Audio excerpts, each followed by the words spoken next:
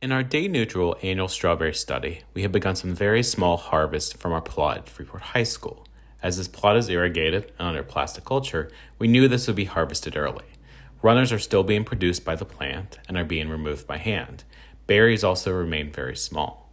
One of the pest challenges we saw last year and have seen this year is small mammal damage. You can see on this berry chunks of fruit that have been eaten.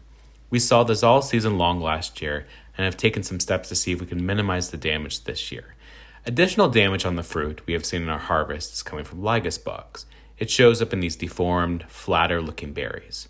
We are hopeful that harvesting often and reducing weed areas near the plants can address these pest problems.